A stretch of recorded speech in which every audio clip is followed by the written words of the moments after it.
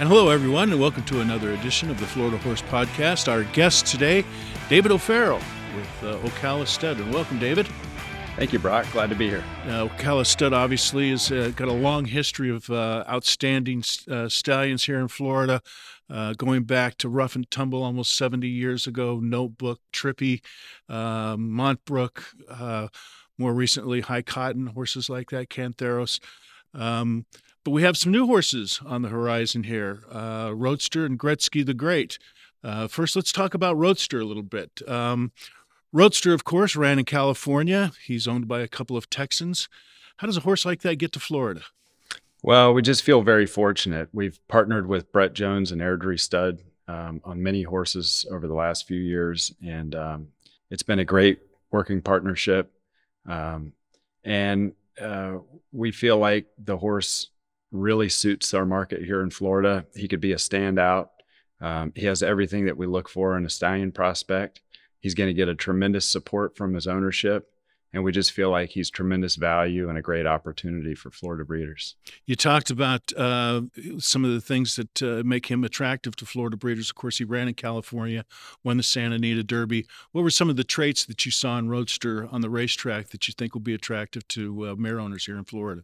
Well, first and foremost, he's by Quality Road, who's in the prime of his career. Tremendous sire, has great commercial appeal. He had nearly 30 yearlings, average over 600,000 this past September sale. They're performing on the racetrack at the highest level. The one thing that I think really attracted us to Roadster was his precocity. He broke his maiden in July of his 2-year-old season. Very fast. Ran a very good number, backed that up with a second to eventual champion game winner in his second start, and then turned the tables on game winner, stretching out at the classic distance in the Santa Anita Derby as a 3-year-old, beating a good field, going to Kentucky Derby as one of the post-time favorites. So he's a very accomplished horse. And we just, again, feel extremely fortunate to be able to bring him to Florida and present him to breeders. You talked about he is by Quality Road. Of course, he's out of a silver ghost mare. What were some of the things in the pedigree that you think people need to really zero in on? Well, he was bred by Stone Farm, one of the best breeders in the industry. He's a half to a Grade 1 winner ascend. Really neat pedigree, second dams by Red Ransom. I think it's very important in today's world that stallions possess the ability to give you versatility. He was a dirt horse, did all of his running on the dirt, but he does have turf influence on the bottom side of his pedigree, which I think, bodes well for the future. I think it's important that stallions are able to go both ways in today's world. They're riding more races for turf. So I think stallions that are able to produce progeny on multiple surfaces have a better chance for success. Talk about some of the mares that you may have already lined up for Roadster, and maybe what type of mare do you think will work best with Roadster? I think you could breed a lot of different types of mares to him. He's a beautiful individual. He sold for $525,000 as a yearling. Moret Farrell bought him on behalf of Speedway Stables. Moret's one of the best judges in the game. She's a tremendous bloodstock agent, and he's just a beautiful horse. He's a pretty gray, which I think is neat, and he's very correct, very good conformation, very classy, sensible, and just the right sized horse. He's not overly big. He's not small. He's just a good medium-sized horse, and I think he's going to appeal to a lot of people and a lot of different mares. Fantastic. Now, the exciting news doesn't stop with Roadster at Ocala Stud. We also have Gretzky the Great is going to be standing his first season there. Talk about how that deal came to part. Of course, he's with Eclipse Thoroughbred Partners, and how did that deal come about? So Gretzky the Great was trained by Mark Cassie, who's a very good family friend, and we've grown up. The O'Farrells and Cassie families have been close for a long time. And Mark, when he presents a stallion prospect to us, he means business. I take his word for it. You don't have to do much thinking. He knows what suits us and he knows what works. And he really believes in the horse. He's a beautiful horse. He was a very good 2-year-old. He did win a grade 1 on the turf at Woodbine. But his pedigree really suggests dirt, top and bottom. He's by Nyquist, who is a sire line that we really believe in. Nyquist was champion 2-year-old, went on to become Derby winner at 3. And Nyquist is by Uncle Mo, who was also champion 2-year-old. So it's a sire line that I think suits Florida. It's a sire line that I think is going to continue to get better. And I think this horse had a lot of ability as a 2-year-old. And I think he presents Florida breeders a great value play with a first-year sire. What type of mares do you think are going to work great with, or best with, Gretzky the Great? You know, that's something that that sire line is pretty much an outcross to anything and everything. Being by Nyquist, who's by Indian Charlie, who's by NXS, I think that appeals to a lot of different sire lines, bloodlines. He is out of a young Bernardini mare. Bernardini's off to the best start as a broodmare sire, I think, this decade. So he does have things in his pedigree that give you a lot of confidence, and I think he should appeal to a wide range of broodmares. Anybody can look at your record for young stallions, and it's a solid record. The 2 young stallions that you had this year were Gervin and Awesome Slew. It looks like Gervin is a runaway in the freshman sire race here in Florida, but Awesome Slew, of course, has Awesome Strong going to the Breeders' Cup. If Awesome Strong has a big day at say, the Breeders' Cup Juvenile, that race could be a lot closer. Talk about those 2 young sires. You know, it's been a great year. Both of them got off to tremendous starts.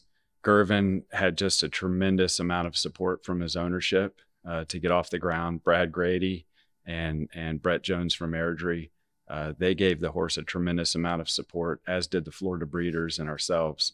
And it showed. He's just a very good sire. They're all competitive. They're very sound horses, and they run. They're very sensible. They're just good horses to be around. And there's a lot of activity. There's a lot on the work tab. There's a lot running, a lot winning races, and they're winning all over the country. They're winning in California, New York, South Florida. So he's giving everyone all the signs that you look for in a promising young sire. And I think the sky's the limit with him. So those Florida breeders that believed in Gervin early on are really reaping the benefits of his success now, aren't they? They really are. They really are. And they will for a couple of years to come, the folks that bred to him this past season. Let's talk about Awesome Slew. I mean, he's certainly had a good year this year. Awesome Strong, of course, is his top runner, swept the Florida Sire Stakes this year.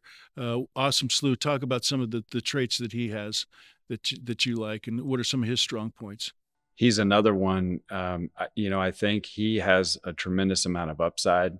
It's a sire line that we believe in, being by Awesome again. Who's also the sire of Ghost Sapper, who's been a very, very good stallion. He's got a wonderful bottom side pedigree. His first 4 dams were all stakes winners and all multiple stakes producers. It's really good blood. And he was such a good, durable, sound racehorse. He was very versatile himself. He won graded stakes from 7 furlongs to a mile and a 16th, and he won or placed in 12 graded stakes over 9 different racetracks. He's just a very good, honest, sound, well-bred horse. And I think he's got a tremendous future. I think his fee is very reasonable. And he's a horse that has a ton of upside. Now, we talk about Awesome Slew. Of course, he raced for Mrs. Charlotte Weber at Live Oak Plantation. There's another horse at Ocala Stud with the Live Oak connections, and that's Win Win Win. He's kind of tell us a little bit about him and what Florida breeders should like about him. He's an interesting horse. He has beautiful weanlings, first crop weanlings this year. he's a horse that we competed with Airdrie over. So we partnered up with Charlotte and Live Oak, and Airdrie's a partner as well. And you know, he was very fast, very versatile, and is by an interesting sire line himself. He's by Hat Trick, who was a great miler. Hat Trick was by Sunday Silence.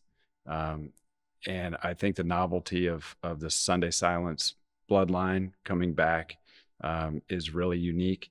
And the other thing I like about his pedigree is his bottom side. His first 2 dam sires were Kentucky Derby winners. First dam sire, Smarty Jones. Second dam sire, Unbridled. So he has 3 Derby winners up close in his pedigree with Sunday Silence on top. And but he was very fast and very versatile, and a beautiful horse. Of course, that Unbridled, that's the old Florida bred bloodlines going back to Fabiano and all that. So that's always kind of fun to circle back around to bring back some of that blood back home, isn't it? Absolutely.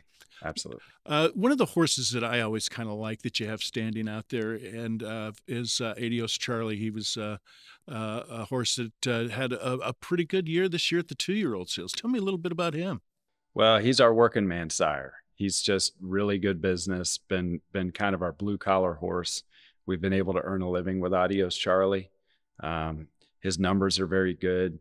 He hasn't, you know, from the very beginning, we weren't able to get big crops to him early on, but his horses sold well and they performed at the racetrack. And he's a horse that has a bit of a following. A lot of repeat customers, people who have bred to him, are typically happy and they come back to him. He's great value, and I call him the poor man's Uncle Mo, being by Indian Charlie. Uncle Mo being by Indian Charlie, and he kind of is the poor man's Uncle Mo. His stats are very good. And he's just been a really neat horse. Well, it sounds like there's a lot of exciting things going on out there at Ocala Stud. That's a tradition that's very difficult to keep going because it's a very strong tradition. But with horses like Roadster and Gretzky the Great, Awesome Slew, Win. I mean, it sounds like there's a bright future for Florida breeders when they continue to go to Ocala Stud for their stallions. David, I want to thank you for stopping by today. Continued success. Thanks to David again, and thank you for stopping by. And we'll see you later, folks. You can stay up to date with all of your thoroughbred racing and breeding news from Florida and around the country with a free subscription to Wire to Wire. And sign up to receive Wire to Wire delivered free of charge to your inbox 5 days a week.